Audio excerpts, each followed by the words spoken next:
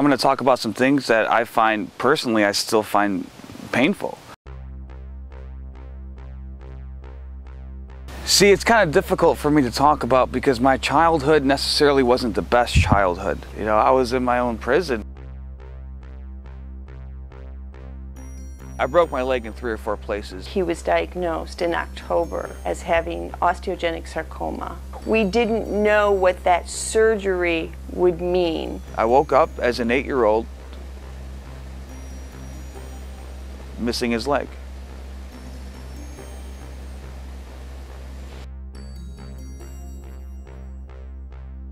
It was definitely fate, I believe, that led me to the House of Truth Wrestling Academy. But in my heart, I knew that this is exactly what I was born to do. I finally found a place that accepted me. It was the most euphoric feeling I've ever had in my life. And here's why I finally let him know. I go, listen, the WWE is going to call you.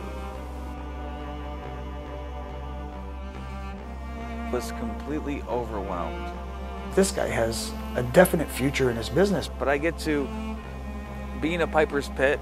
I get to go to the ring with Hulk Hogan, wrestling the Big Show, working with Brock Lesnar, to be in the ring with Vince. Like, this is totally insane to me. 9 months before that, he was just a fan. 9 months later, he's in the ring with Hulk Hogan. You could see this attitude change. He definitely got an ego. I rebelled and I acted out. People didn't want to be put in matches with him.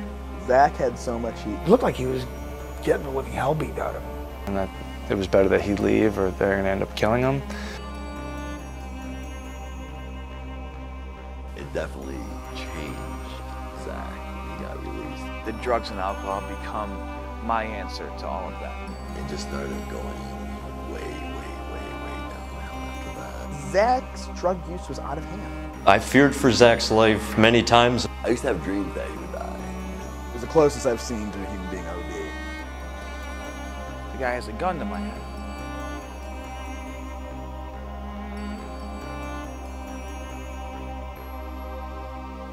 He went through a dark time in his life, and sometimes people need to do that to learn how to live.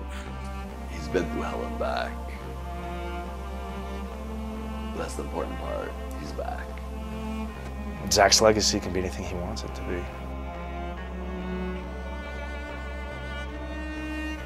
It's a journey unlike anybody's story I've ever heard in my life.